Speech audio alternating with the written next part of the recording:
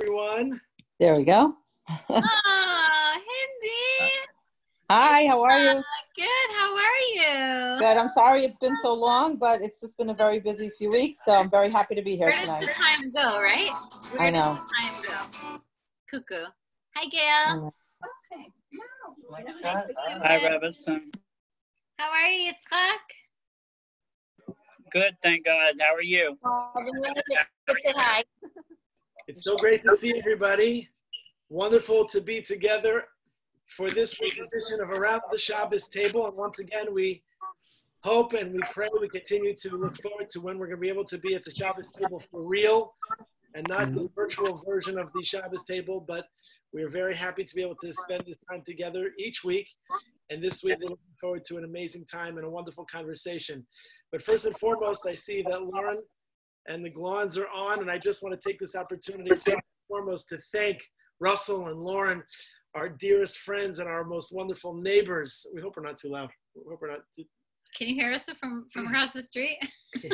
But for sponsoring tonight's Around the Shabbos Table, thank you so much for your generosity, and we so cherish our friendship. And you know, the Mishnah in Pirkei Avos says you should have a shachein tov. You should have a good neighbor. We're blessed with you as wonderful and terrific neighbors. So thank you so much for your generosity and for your friendship and for sponsoring tonight's program. This is Lauren's second thank you this week because I texted her earlier in the week, Lauren, thank you so much for having your trees cut down because it provided an hour of entertainment for my children.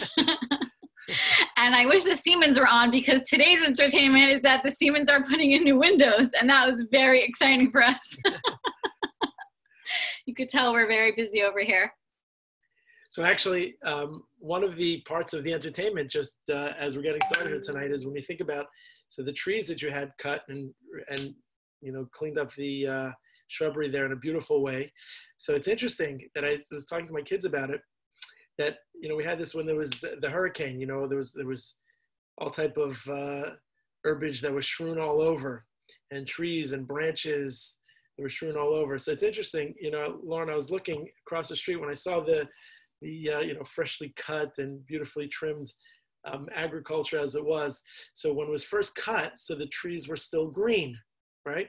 Because of course it was still fresh. So I was able to get not just one lesson, but a few lessons with my kids about it. Because after a few days, what did we see? We saw that obviously the leaves turned brown and they died. So I said to my boys this morning after Minyan, I said, what pasuk, what verse do we remind ourselves of when we see these trees, when you look at these trees as they are? So what verse, what pasuk do we think about?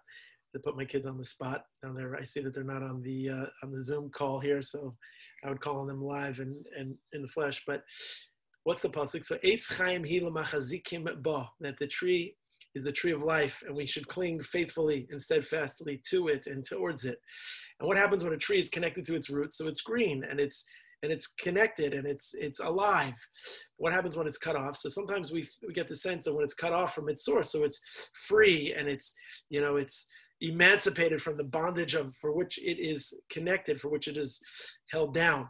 What happens in a short period of time is that, you know, it turns from green to brown. It goes from life to death. And so therefore, unless it's connected to the source, and that's just truly a metaphor for life, that we're connected and you know, really connected to the tree of life. And the tree of life is the Torah and the elixir that guides us and inspires us. And even though sometimes people like to be free from the Torah, they live a life that seems to be free from the Torah, we all know that the metaphor of the tree that turns from green to brown is also the metaphor of life and death. And the ability to have life is when we're connected to the source. So thank you for that lesson and for that, you know, wow. the entertainment of that. And you didn't even know. Exactly. And so with that, we are so happy to share tonight's wonderful program. And thank you again for your sponsorship. So tonight's hostess with the mostess, who is the star of the show every single week, it is my dear and beloved Ashes Chayil. Take it away, Jen. Okay. I feel like Chatzkel always misses the question. Let's get him on. Okay. Hi, everybody. So last week we were left with a cliffhanger in the Parsha. We ended off the Parsha that Pinchas did the famous act that he killed the man and the woman, and we didn't know yet after last week's Parsha whether or not this was okay or not. and we had the whole Shabbos to discuss whether or not this was a good thing that he did or was it a bad thing that he did. And only in this week's Parsha do we see that Hashem condones the behavior and calls him, true to justice, and that he did the right thing, and that he is a Rodef Shalom, like his grandfather. And so now we have to wonder what about this was so wonderful, and how today, if you think about doing something with such zealotry against maybe what anyone else would think is the right thing, and having such clarity that even though the world is doing one thing, I know that this is not l'shem shemaim. I know that I have an opportunity here to be Makadesh Shem Shemaim, to make a Kiddush Hashem. And I don't think that we usually have the guts to really stand up against when we see people doing the wrong thing.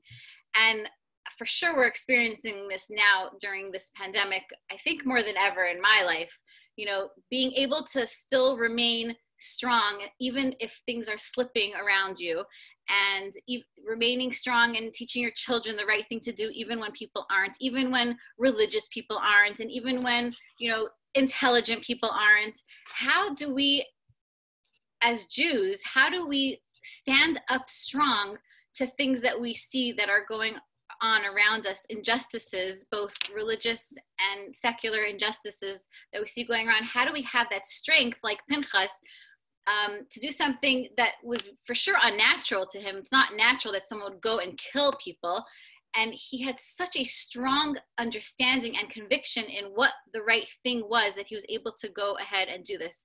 How today, in our day and age, are we able to have such conviction and stick to our guns and be able to make a Kiddush Hashem in that way? That's a doozy. Ladies and gentlemen, that's a doozy. What an important question. If we only had like a few minutes to prepare it together, that's what makes it fun, extemporaneous. And I would just say, by way of introduction, any of you who have comments and questions and add-ons and theories, please feel free to text me along this broadcast. We're glad to hear and share and learn and grow together. Certainly doesn't have to be a one-sided conversation. So listen, there's so much to learn from the Parshas Pinchas, and it's true. We tend to think that the Parsha begins with the zealotry in Parshas Pinchas, but actually it's the reward it's the schar, it's the measure of, Pinchas' steadfast commitment to HaKadosh Baruch Hu and the what's right and virtuous. It happens at the end of last week's Parsha, and he, famously with zealotry and conviction. And I think that what we're seeing is a variety of different things in the world we're living in now. We definitely are seeing people that have conviction. We see people that are standing up, whether it's Black Lives Matter, whether it's, social injustices in other continents, whether it's anti-Semitism, when you have an NFL player that quotes about Hitler Yamach Shemo V'zichro, you talk about, current events as they happen, and the need for us to understand how to channel and to really kind of appreciate what it means to be a Pinchas. There's a zealotry that everybody needs to have when it comes to the values that we stand for, when it comes for what's just and moral and upright, and do it in a sophisticated and a scientific and in a diplomatic and a promising way. Now, it doesn't always mean that the things you stand up for are going to have the results that you want them to have. There's a lot that goes, and there's a lot of commentary to explaining what Pinchas did in the right the precise moment and the correct energies and the philosophy. When you're disciplining somebody, for example, so you have to be in a specific state in that state of discipline. For example, if you're disciplining a child, so you have to be in a place of calm, not disciplining a child from a place of extreme anger or being vengeful or with nakama. But it has to be with real discipline. The person you're giving tochacha to, the person you're rebuking, has to be a person who's willing to accept that tochacha. Now, there wasn't time for that. Sometimes you have to act, quickly. You have to act fast. You have to act with real conviction, with speed, and be resolute. And sometimes what happens when you have all that together, you tend to make mistakes. And I think that there's really what I've always considered as what's worth standing up for, what's worth fighting for, what's worth raising your voice for, is something that people don't spend enough time. I know there's a number of people on this call now that have spent, whether it's professionally or in volunteer, standing up for the needs and the places that the Jewish people would benefit most from, whether it's fighting for summer camps, whether it's fighting for, on Capitol Hill, for tax exemptions, whether it's fighting for schooling and funding for children to be in yeshiva day schools, whether it's funding for whatever worthy cause. We've championed cause after cause. And I know some of you on the call are ardent and specific and particular about your involvement. And I think that it's few and far between. What I think one of the plagues, and I don't use that word lightly, of our religious or socio-religious environment is that there's a lot of lethargy. There are people that are either religiously lethargic or socially lethargic, or they're, emotionally lethargic. I've often wondered, what is it that gets people going? And I think that that's so important to see. I'm inspired when I see people peacefully protesting for a cause. Forget about the commentary and the politics. Let's park that. That's not, certainly a conversation we need to get into now. But the idea of just being Hakol, Kol Yaakov, the voice is the voice of Jacob, and the voice of Jacob is what was given to us to use. What do you stand up for? What do you believe in? So I think it boils down to the 3 G's, not just G because Gibber is my last name, but the 3 G's that I've often used as kind of the guiding principles for myself, and I think for others, and trying to help people manage what it is. Hold on, I promise you he did not come up with this before. I'm shocked that he has 3 G's already worked out. I promise you, I'm in shock. How do you have 3 G's worked out? Isn't 3G a network, Matthew? 3G is a network. That works, no? Unreal. So the 3 G's that I think are guiding principles that I think are very important for us, to be mindful and to be hopeful and to be, kind of very specific. G's, guts, number 1. Guts? I don't know. The 3 G's you need goals, you need to have a grid, and you need to have grit. What are the 3 goals? What are the 3 G's? The first is you have to have goals. You need to know what do you stand for? What do you want to accomplish?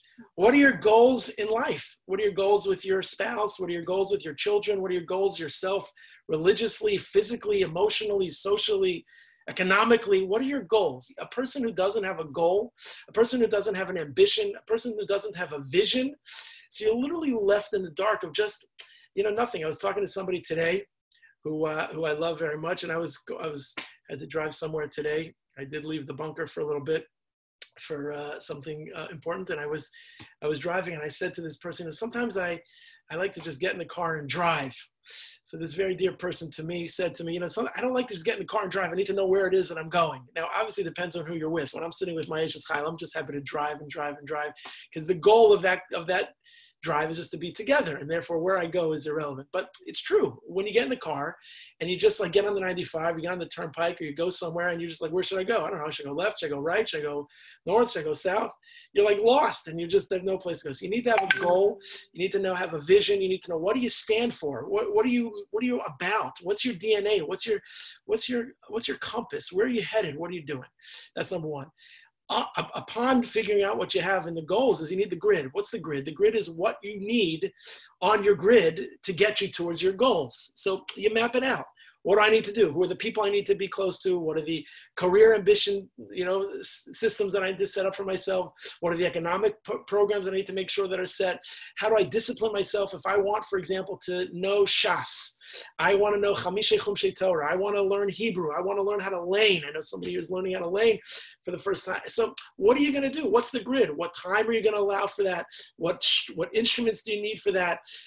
What kind of emotional and physical support do you need for that? What kind of financial support do you need for that?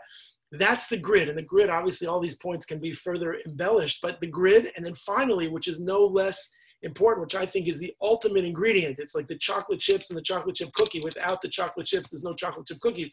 And that's the grit. And the grit is obviously, I'm very enraptured by the writings of Angela Duckworth and the book that I'm knee deep in. And the name of the book is Grit. And here is there it is. Okay. For your visual taste buds. Grit is the study of what it takes It's the power of perseverance. It's what causes you to get from point A to point B. What are you made of? So you know what your goal is, and you know what's on the grid, you know what's on the map, you know what you need to do. But do you have the stamina? Do you have the gravel in the gut? Do you have the grit? Do you have the grind? Do you have the effort, the energy? When the going gets tough, like how are you prepared to do it? And that you have in so many, many areas. I mean, you have it in sports, you have it in politics, you have it in interpersonal relationships, you have it in domestic relations and international relations. You have it all over the place. And to what extent a person has the ability to persevere, and there's so many examples. Just the most recent example in the book, she tells the story of, sorry for those who aren't sports fans, but once a sports fan, always a sports fan. Anybody ever hear of Steve Young? So Steve Young was the backup quarterback to Joe Montana for years. Now imagine, in the NFL today or in any sport, Steve Young, for certainly quite a number of years, he could have easily gotten a big contract, gone to another team. He could have been the head honcho, the chief of staff, the big bankroll. They just signed the quarterback to the Kansas City Chiefs for $510 million. Unbelievable, totally crazy, unbelievable. So, this guy could have easily been. He was the, backup quarterback for famous Joe Montana. And anyway, he himself, MVP, Super Bowl champion, threw the most touchdown passes in the history of NFL Super Bowl games. But here's what's amazing about Steve Young. Besides the fact that he's an NFL Pro Bowler, a Hall of Famer, he was, Matthew, where he went to college? He played college football? Come on. He went to the BYU, Brigham Young. He's a religious guy, actually. And what's interesting, when you think about a guy who was a Super Bowl champion multiple times, MVP, Pro Bowler, Hall of Famer, most Super Bowl thrown quarterback touchdowns in a Super Bowl. He went to BYU. He went to Brigham Young University. He was the 8th string quarterback when he came to BYU. And the story he tells, as she writes in the book, is that when he came to the campus and he was told he was the 8th string and he was a superstar on his high school team, he came home and he told his parents, now, I don't know if you're going to believe me, and probably this is why she's in the book, his father's name, if you can guess his father's name, he's got a real name, but the name that his friends in the world calls him, his name is Grit, Grit. It fits in perfectly in the book. Steve Young's father's name is Grit Young. So he said to his father, he says, Tati, Abba, let's assume he calls him Tati or Abba. He says, Tati, Abba, I'm done. 8th string quarterback, I don't have a future. He says, that's fine. You don't have to play professional football. You don't have to play college football. But just you can't come home. Like he said, but you can't come because that's just not what we stand for. That's not why my name is Grit. That's not what Grit stands for. That's not what Grit is. There are hurdles to dig. Yeah, you got to dig. There are hurdles to climb, to jump over. There are mountains to climb. You slide down the mountain, you scrape yourself back up, the grit. So I think it's those 3 things: the goals, the grid, what's on the gridiron, what's on the grid, and finally the grit and the gravel and the gut that it takes to kind of get there. When you have those things identified, you know what it is, what you stand for, then, as the Gemara says famously, that B'derech Shadam Reitzeh, Hashem is Malichan Oseh, that the place that a person wants to be, Hashem assists him, Hashem guides him, Hashem puts that person in that place, and you can do great, unbelievably life-changing, world-changing things, literally, if you put your mind to it. Goals, grid, and grit, the 3 Gs. Right. I think that's the hardest thing for people is it's easy to get inspired. It's easy to set goals.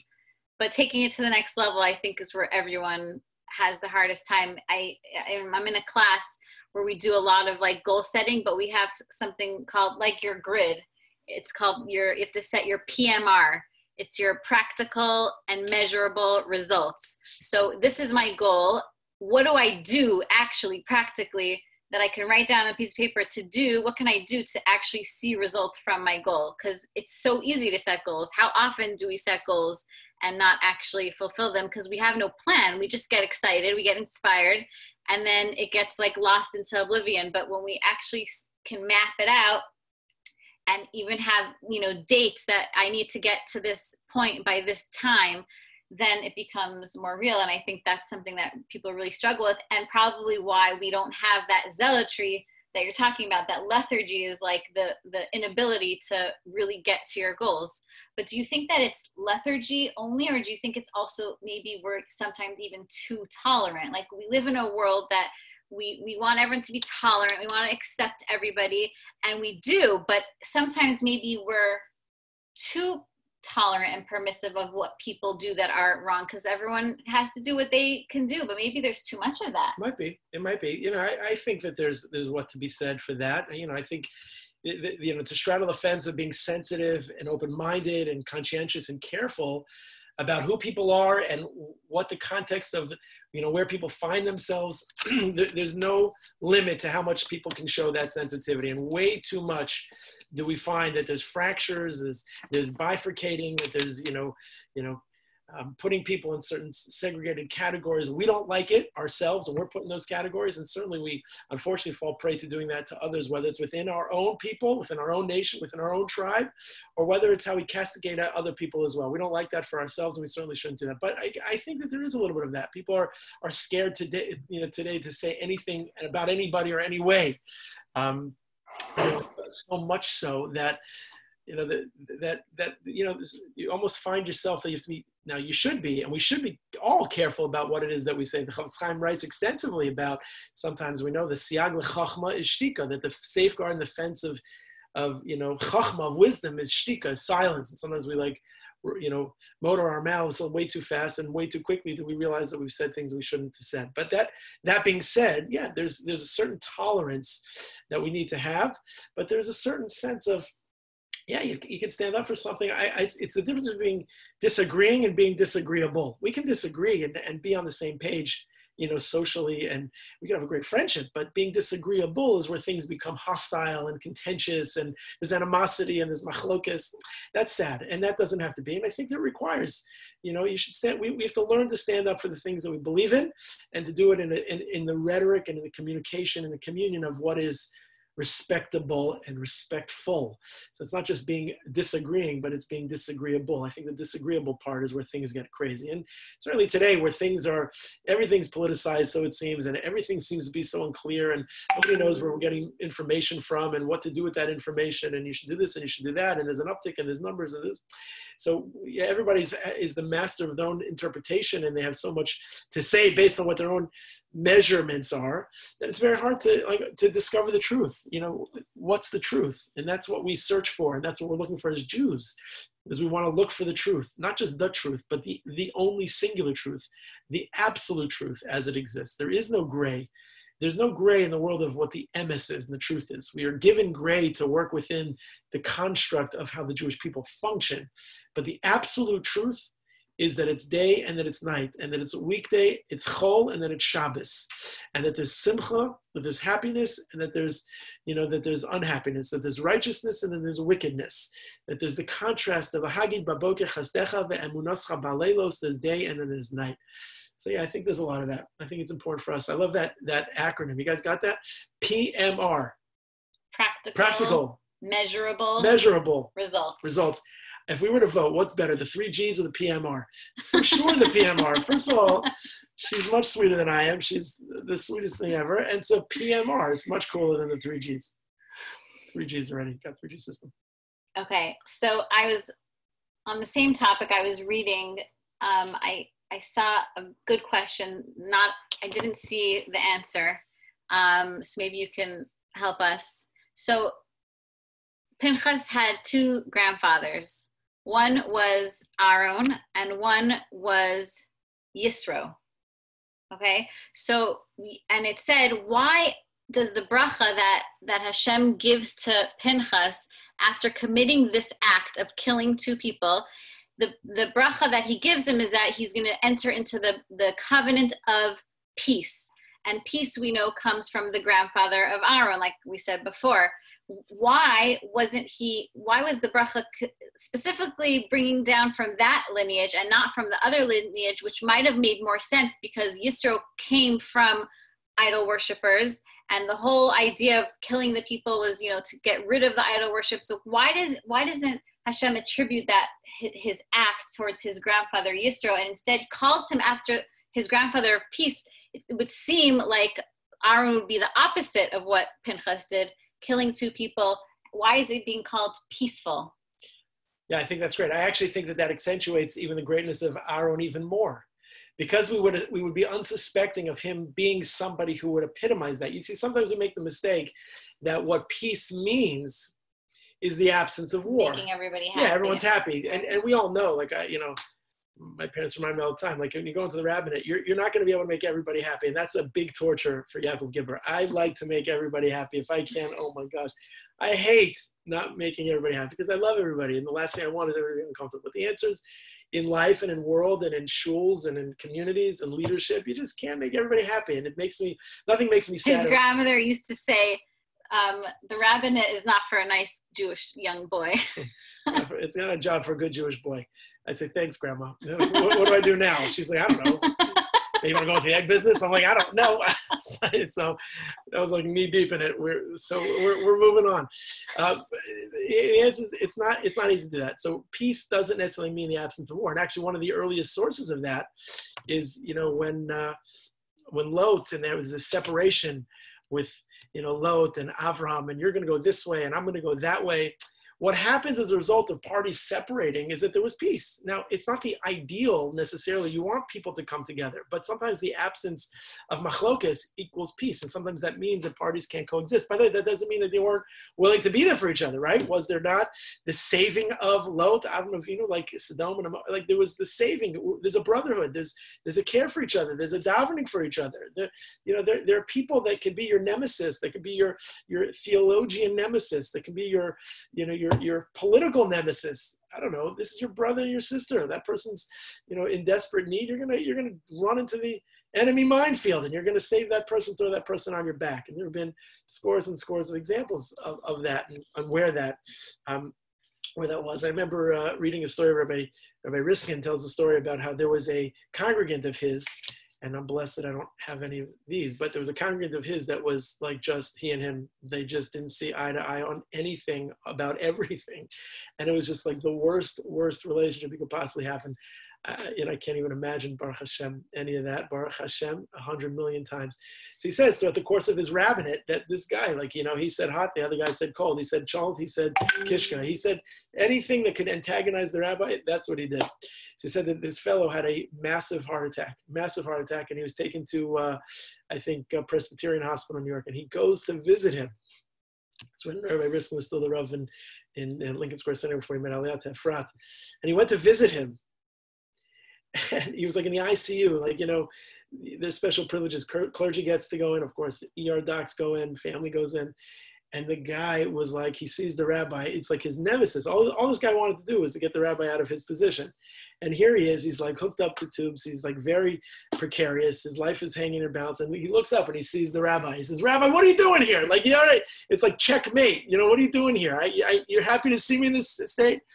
And the rabbi said to him, he writes in his book, he says, it pains my heart to see you like this. You are my brother. We might not get along in topics and issues and theology. You think this way about me, and frankly, I think this way about you. But let me tell you something. While you're in this hospital, while you need, I'm right here with you. He said they became very, very, very close friends after that. He recovered, and they were, very close. Because I think what happens sometimes, unfortunately, there's so much rhetoric, there's so much politics, there's so much stuff that gets in the way. Think about, okay, the people you care about, but maybe care less about, but the people you're closest to, the people that you love so much. I mean, what COVID has done, certainly from what I've heard, just around and in our community, just it's put people's differences really on a monumental, magnified way in the face of the other person, and that's really become very much a great sense of friction. And that's required the people you care the most about, the people you love the most, whether it's your children, whether it's your parents, whether it's your spouse, whether it's, extended family members and friends for that matter. Friends. I mean, there was the case of somebody who shared with me that their best friend did something that they felt was ethically highly immoral. And they just, how do I maintain a friendship she said it's her childhood girlfriend from literally grade school. And, she got on an airplane and she didn't wear a mask and she was COVID-19 positive and she thought she might have infected an entire airplane. And this is way at the beginning of this thing. And she said I can't even be friends with this person. Again, specific example aside, but I think that it's telling of Aaron, that Aaron was to be an Ohev Shalom, to be a Rodev Shalom, to be a person who pursues peace and genders peace.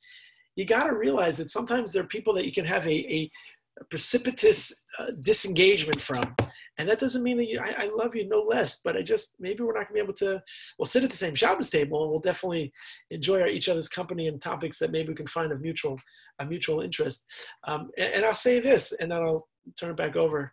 I'll say this, which is, everybody knows that in Boca, that through the Federation, we have a cohort of different, rabbis. We sit together of different denominations, right? Everybody's familiar with that, that we sit together several times a year. Unfortunately, I haven't been able to do that because we do that on Zoom now, but we don't do that live, but a couple times a year. And really shout out to the people in the Federation who made that possible, and the rabbis and different denominations sitting at the same table and kind of kumbaya and sharing. And it's interesting. So for many, many times we sit together and we share topics that are parav, benign, easy. So it was once brought up in a meeting, like, what would happen if we kind of talked about some thornier issues? Like, what would happen then?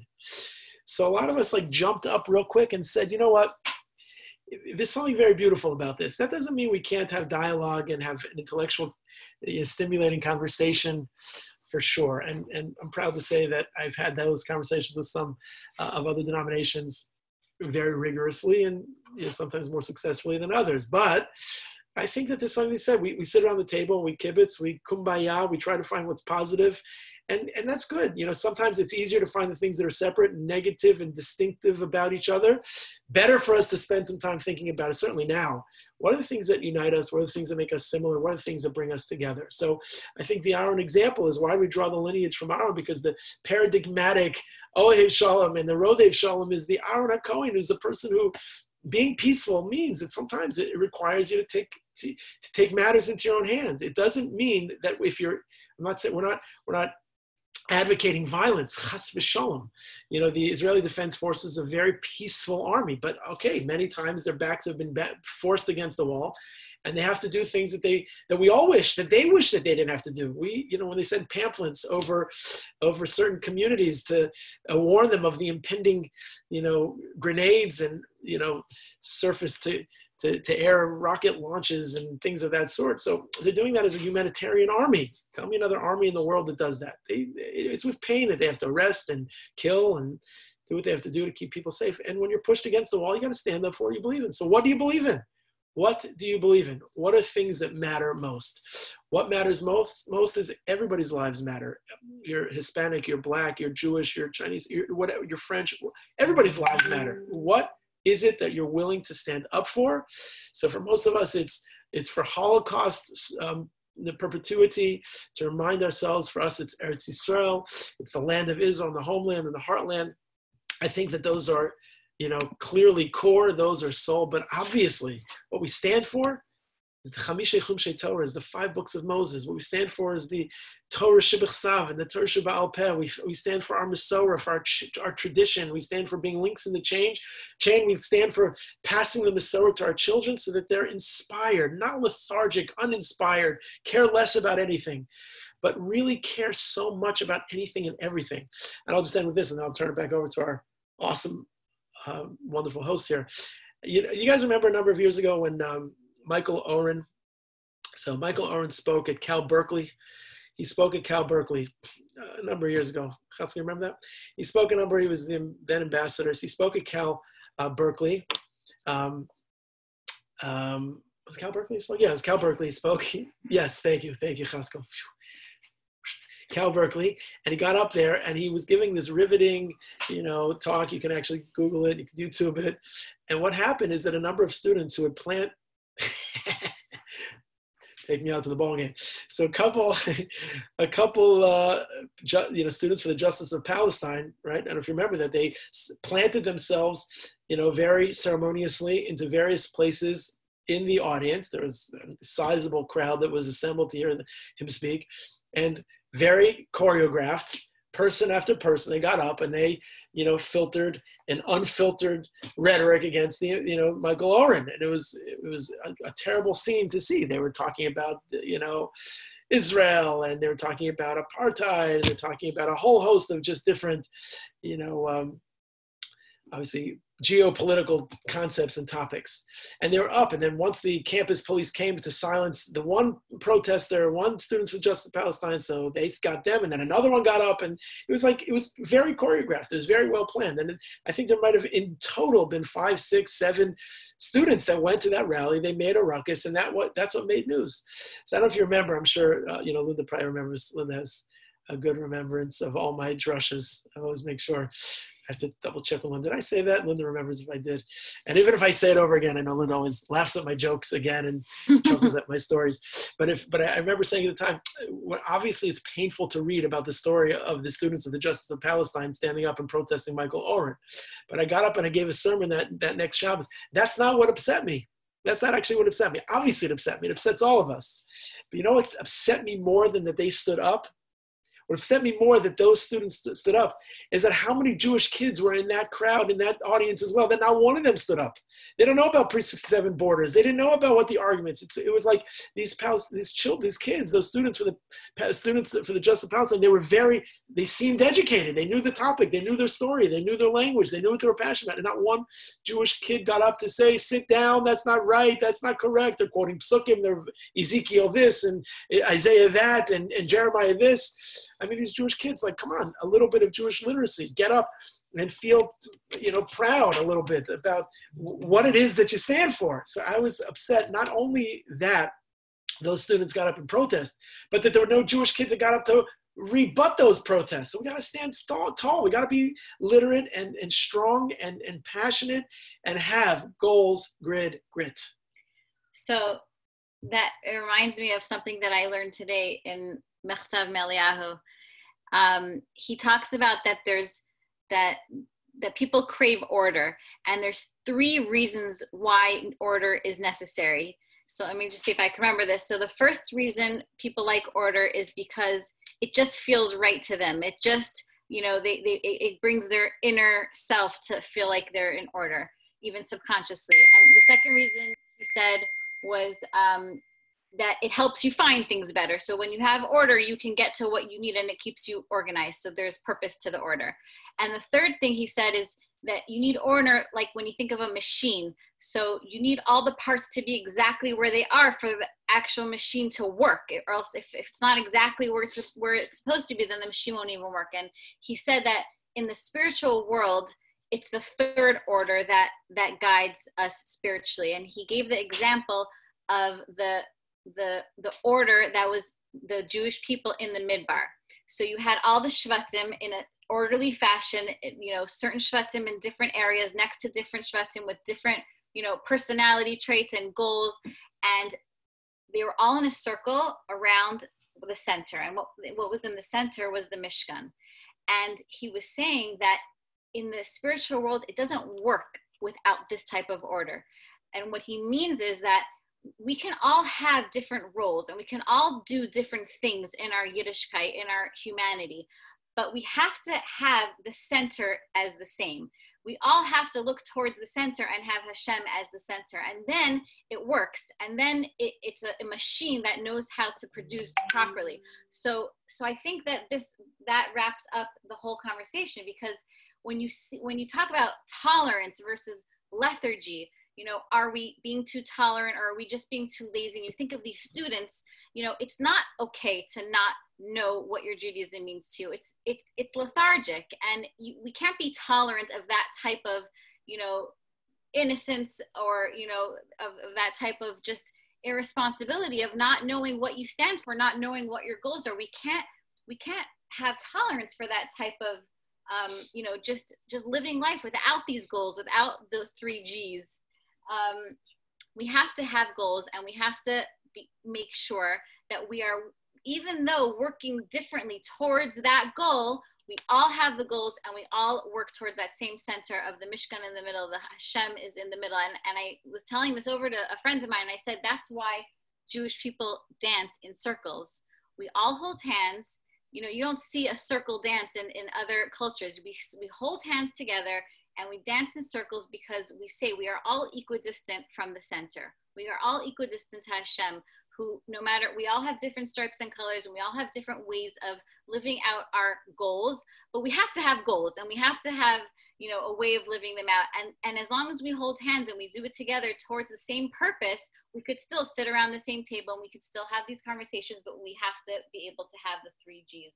That's awesome. That's awesome. That's awesome right there. That is super awesome. Wow. That's super awesome.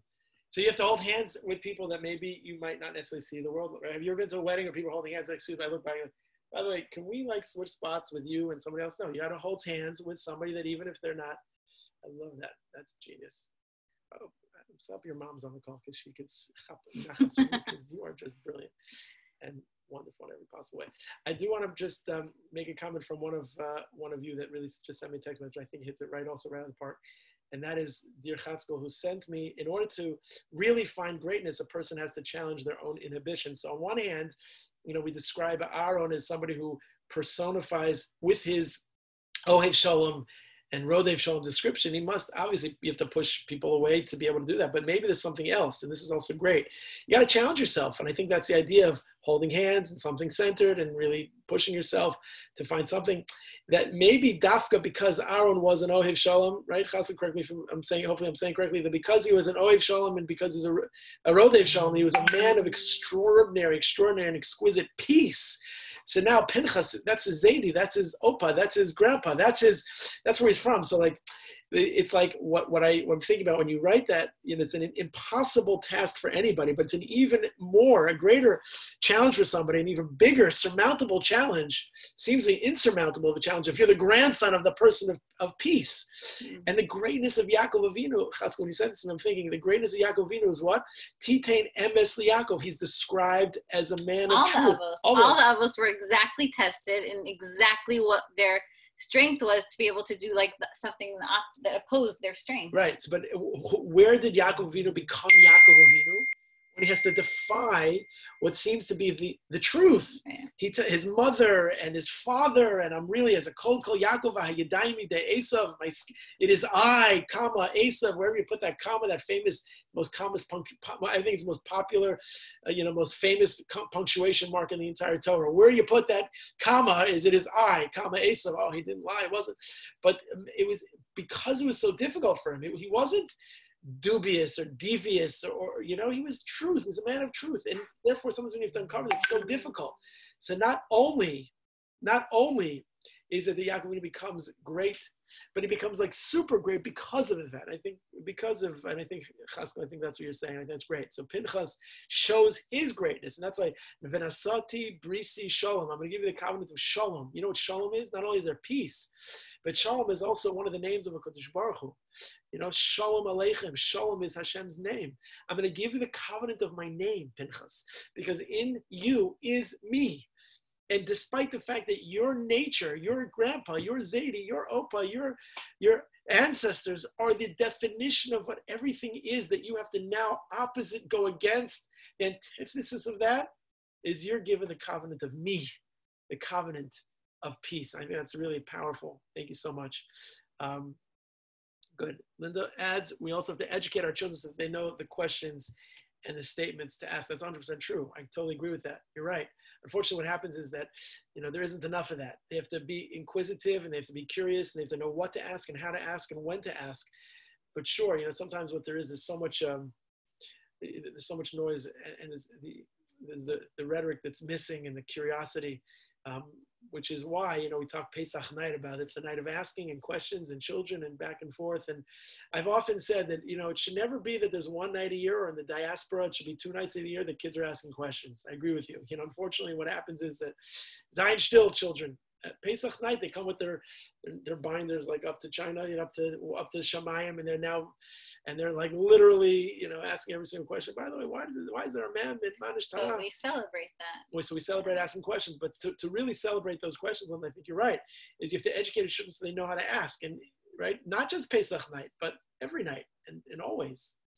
And in every endeavor. So. And that's through discussion and around the Shabbos table talk, and you bring in the Parsha, and these Parshas are so rich with good conversation and moral dilemmas, and what would you do if? This is the type of conversation that you want to have with your children, and you build character that way for sure, Linda. I totally agree with you. That's our job as parents to get the kids to question and to ask and to grow, because we said last week, you only grow when you struggle, when you like struggle through a question that that you're struggling with.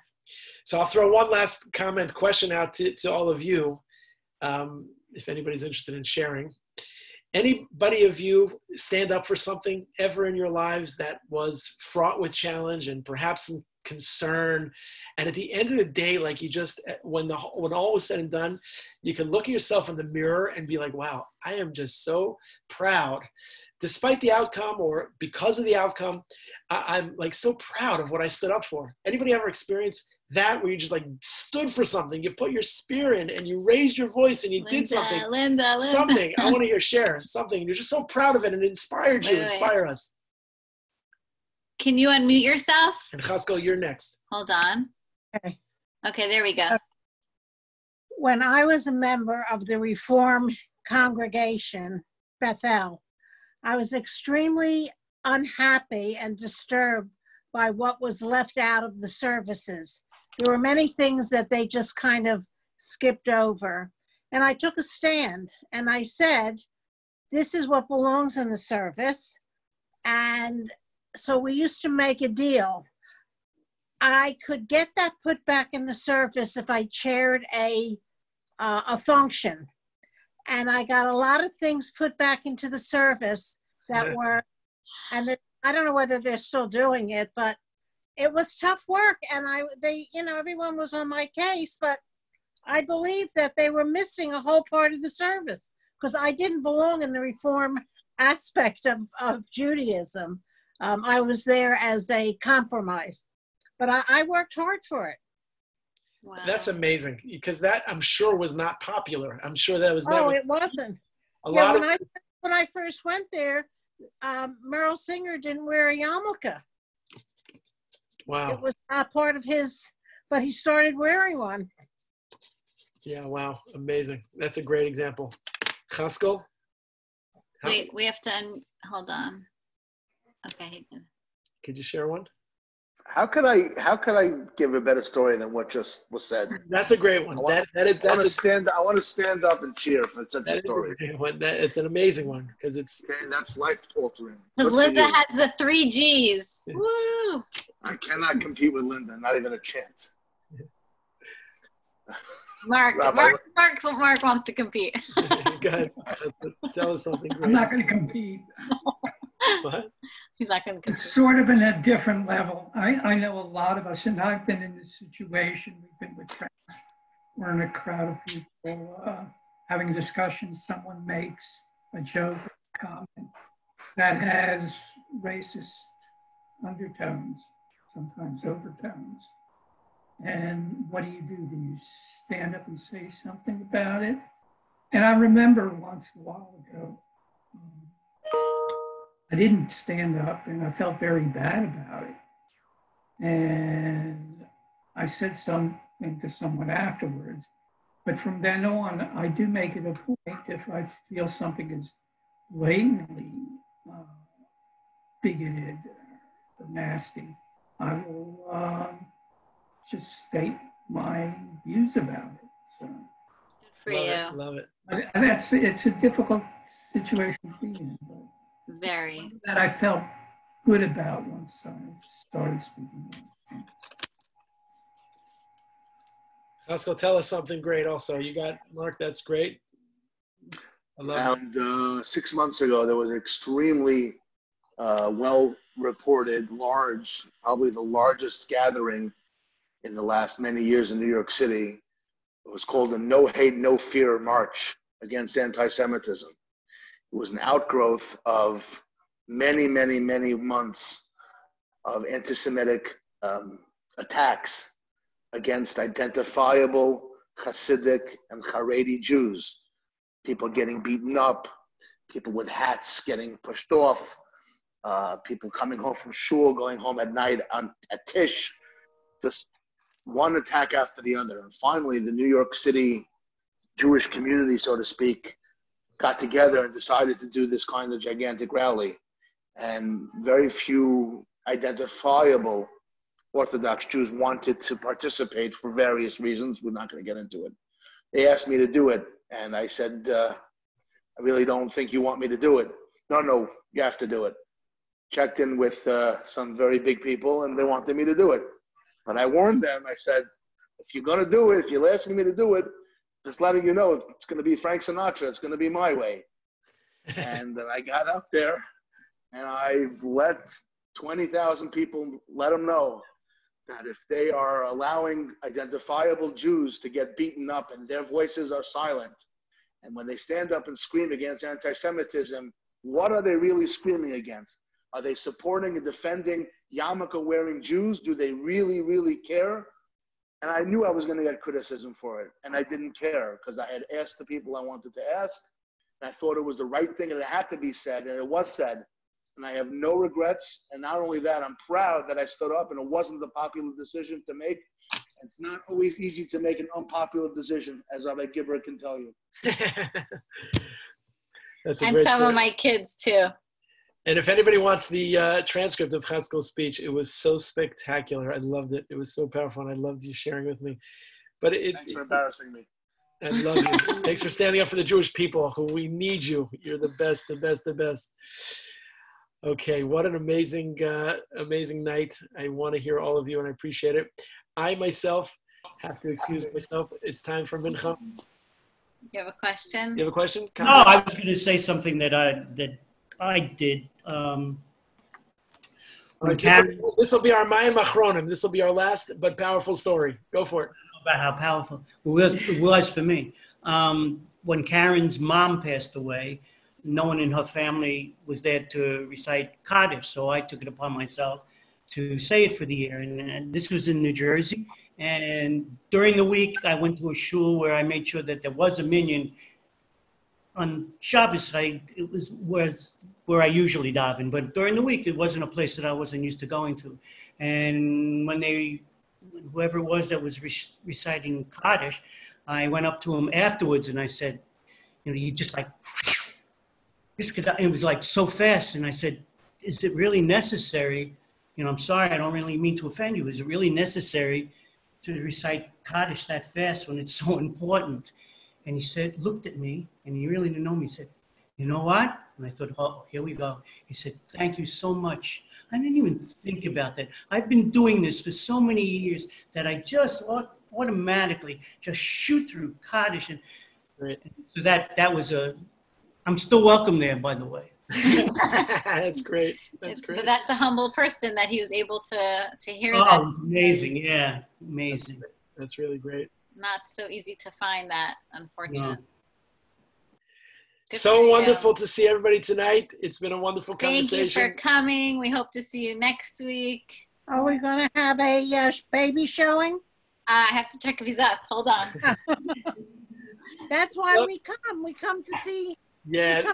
I hope I see him before his bar mitzvah. This is just the previews of the show. This is not the main.